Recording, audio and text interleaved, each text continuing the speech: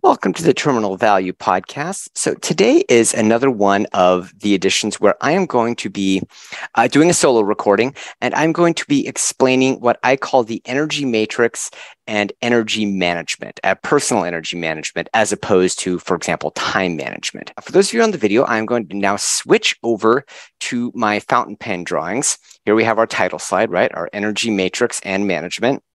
And as usual, I am going to draw a 2x2 matrix. So that's where we have a horizontal and a vertical axis, right? Okay, so we have a horizontal axis and a vertical axis. And when we are talking about task strategies, whatever, on our vertical axis, we are going to look at our competence for a task or for a set of skills. And then on the horizontal axis, we are going to look at our energy. Okay. So whenever we have, say, for example, low energy, or actually here, let's fill out the matrix. So we have low and high energy, and then we have low and high competence, right? And whenever we have a situation where we have low energy and low competence, that's usually where we're kind of depressed. Generally speaking, this is not the kind of zone that's amazing to be in. And most of us don't like being there. And I'm going to fill out the matrix first, but then we're going to talk about what the implications are because they're actually pretty profound. So the next quadrant that we look to is where we have high competence, low energy. This is what we call the excellence zone. This is where you do something that you're not really enthused about it, but this is where you're not enthused about it, but you're really good at it. On the other hand, we have a situation where we're highly enthusiastic, highly energetic about something, but we're not very competent. This is what I call the anger zone, because it's the situation where we're working really hard on something and we are trying to, but we're not very good at it. So it's very easy to fall into becoming angry. And then in the upper right, this is where we have the genius zone.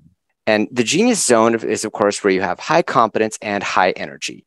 And as a leader or basically person who is looking to be exceptional, you want to identify your genius zone, and then you want to carve out the non-genius zone tasks. As far as the things to carve out, right? The easiest one is going to be depressed, right? Because these are going to be things that you're not very enthusiastic about and you're not very good at. This is easy to get rid of. The two that are hardest to get rid of are if you have high enthusiasm, but low competence, or low enthusiasm and high competence. Here's the reason why. When you're talking about the excellence zone, this is something where you're really good at it, but it's not what you want to do. And this will lead to burnout. And so I think if there is one thing to take from today, it is that you need to figure out where is your excellence zone. And these are the most important things to find somebody else to do. Because if you put too much of your time where you are excellent, but not in your genius zone, you will get things done, but you will not be happy and you will eventually burn yourself out. And I think the other zone, what I call the anger zone, this is a little less, this is not quite as insidious, because what will happen in the anger zone is you'll be subpar versus your potential.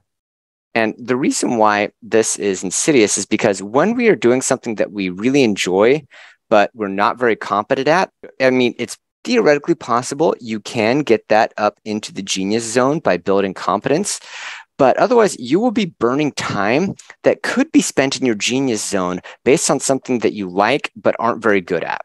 And so the thing that we all really need to do as both peoples, leaders, etc., is we need to, let me go on to a new sheet of paper here, is step one, figure out your genius zone.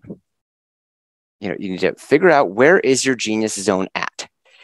And then step two is you need to find people who have a genius zone that is in your excellence or anger zone. And so I'm going to write that out onto the paper here. Have a genius zone in your anger zone or excellence zone. And then step three is you need to You need to offload tasks or scope to these people. And so if you do this regularly, what's going to happen, and I'm going to do the old two-axis graph chart here, is that the effectiveness of your time as you start doing this, right? Every time that you do this, you'll go up another ascension curve, and then you plateau. But this is how you get that bottom left to upper right productivity curve, is by concentrating more and more and more and more of your time in your own personal genius zone.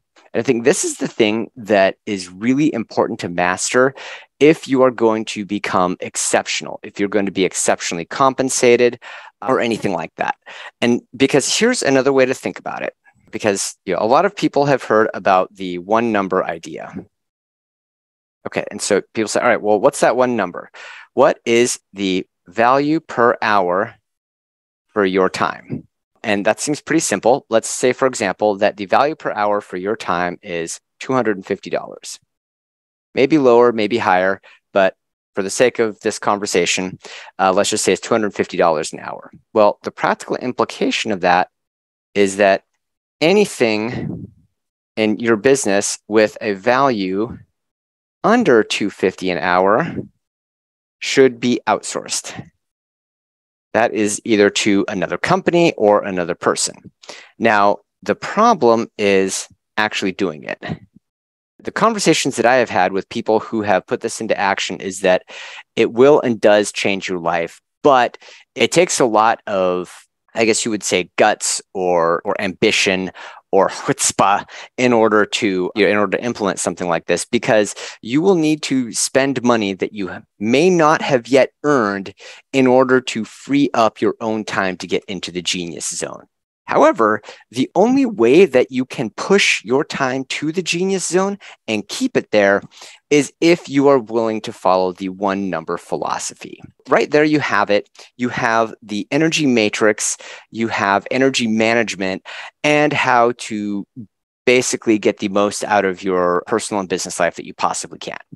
So anyway, I would really appreciate if you would subscribe, if you would leave a comment, and then, if you would tell your friends about this channel. So hit the subscribe button, make sure to go and just go and leave a comment. Let me know what you think.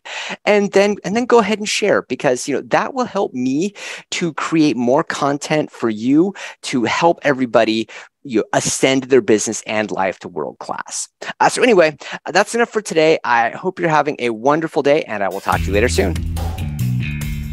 Thank you for listening to the Terminal Value Podcast. Please feel free to visit me online at www.terminalvalue.biz, where you can subscribe, find me on social, and then we can connect and just keep the conversation going. I'm really looking forward to hearing from you, and I hope you have a wonderful day.